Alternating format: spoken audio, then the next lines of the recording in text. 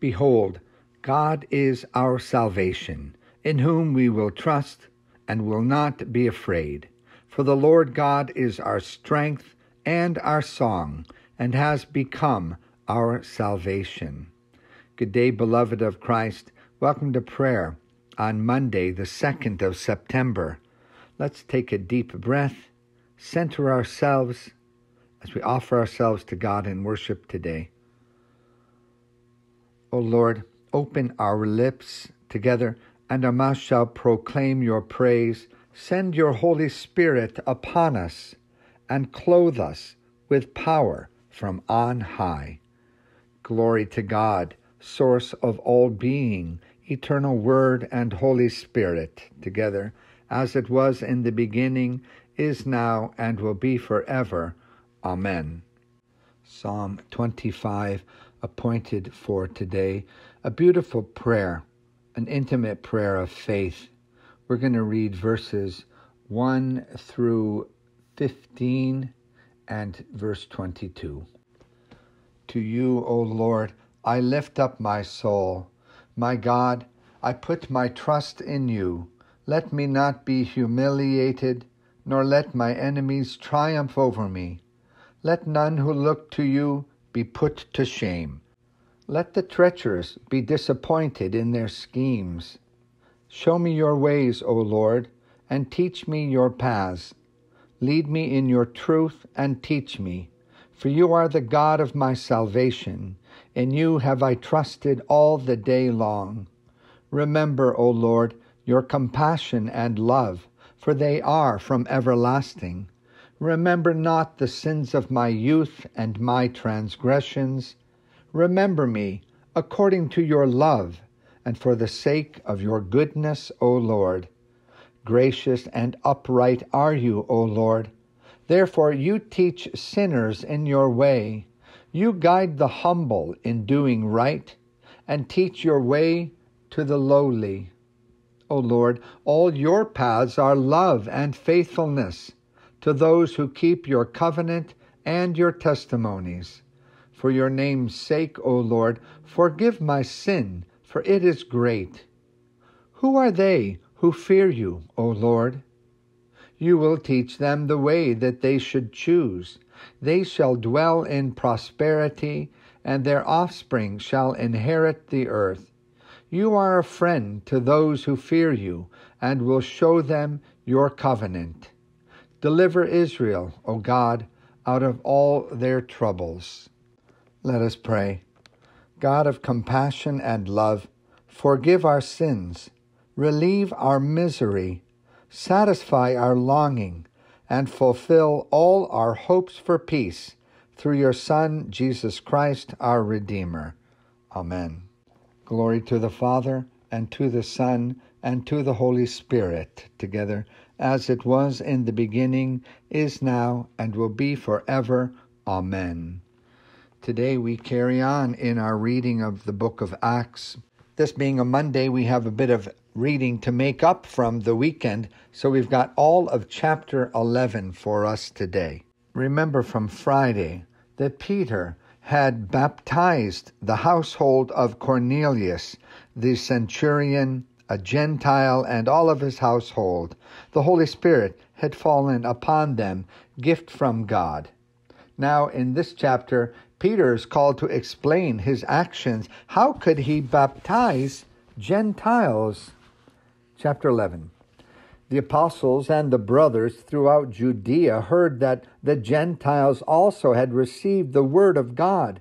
So when Peter went up to Jerusalem, the circumcised believers criticized him and said, "You went into the house of uncircumcised men and ate with them." Peter began and explained everything to them precisely as it happened. I was in the city of Joppa praying, and in a trance I saw a vision. I saw something like a large sheet being let down from heaven by its four corners, and it came down to where I was. I looked into it and saw four-footed animals from the earth, wild beasts, reptiles, birds of the air. Then I heard a voice telling me, "Get up, Peter, kill and eat."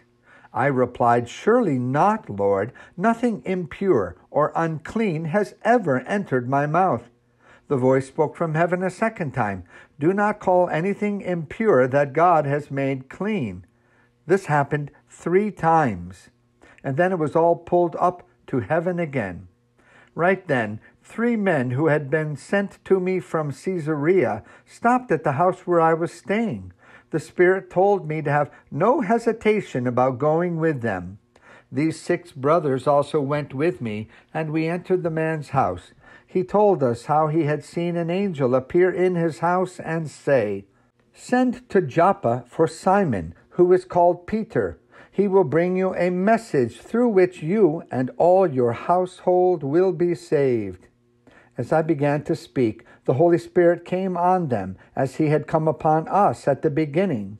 Then I remembered what the Lord had said, "John baptized with water, but you will be baptized with the Holy Spirit." So if God gave them the same gift as he gave us, who believed in the Lord Jesus Christ, who was I to think that I could oppose God? When they had heard this, they had no further objections and praised God, saying, "So then, God has granted even the Gentiles repentance unto life." Now, those who had been scattered by the persecution in connection with Stephen traveled as far as Phoenicia, Cyprus, and Antioch, telling the message only to Jews.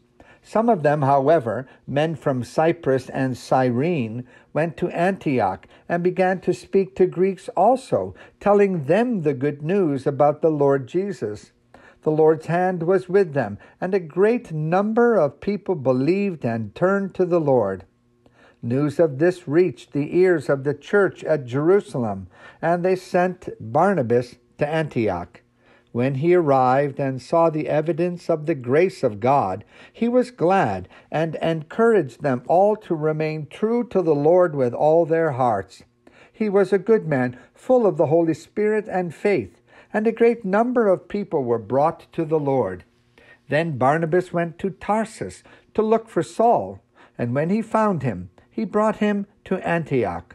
So for a whole year, Barnabas and Saul met with the church and taught great numbers of people. The disciples were called Christians first at Antioch. During this time, some prophets came down from Jerusalem to Antioch. One of them, named Agabus, stood up and through the Spirit predicted that a severe famine would spread over the entire Roman world. This happened during the reign of Claudius. The disciples, each according to his ability, decided to provide help for the brothers living in Judea. This they did, sending their gift to the elders by Barnabas and Saul. The word of the Lord. Thanks be to God. We are familiar with these stories, and we take for granted of God's compassion to the Gentiles, which would be you and me. All of our listeners, none of us are from Jewish heritage. As far as I know, I may be wrong. But to them, God's kingdom was extended to the covenant people. They really didn't see in their mind's eye the possibility of God's grace extending to the unclean Gentiles. And yet, from Peter's testimony, the power of this visionary experience, which is setting aside kosher law, and the gift of the Holy Spirit to Cornelius and his household. All of this showed to the first believers the beginning of the breadth of God's love for all people. And since that time, the good news of the love of God expressed in the life ministry, the death and resurrection, and ongoing prayer of our Lord Jesus Christ has been offered to people around the world from age to age. May the Lord bless the ministry of the church as we continue to witness to the life-changing love of God in Christ. Amen.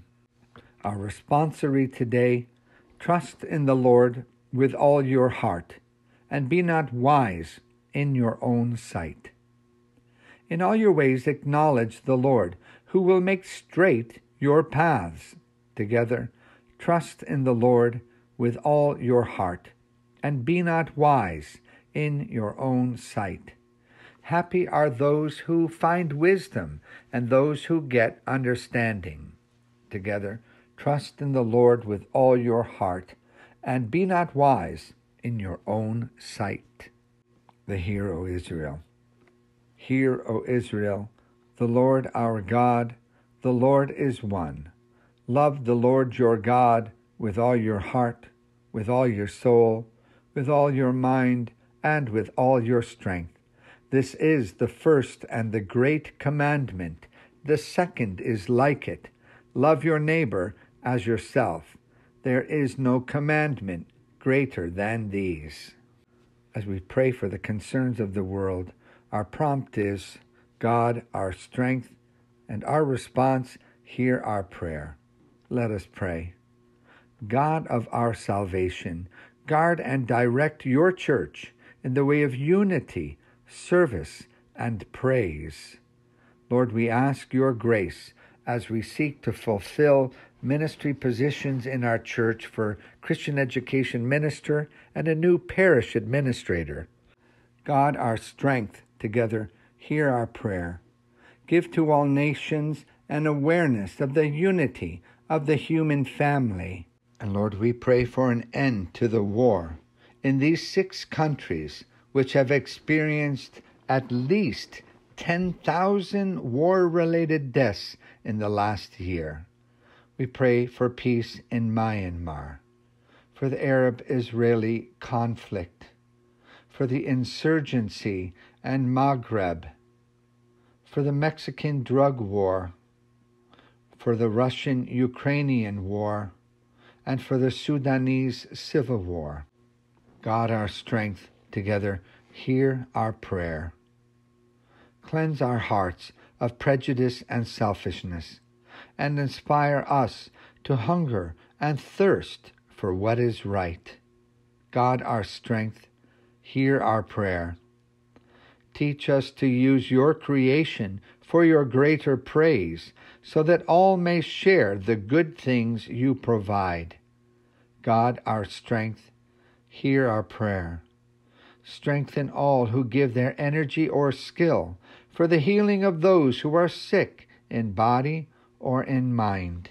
Lord, we pray for Brian, for Michael, Tom, Keith, Joe, Gabe, Karen, Anthony, Jennifer, for those who struggle with memory issues, for George, Myron, for those recovering from surgery, for Ray, for Marie. You may pause the recording to pray for those on your hearts. God, our strength, hear our prayer.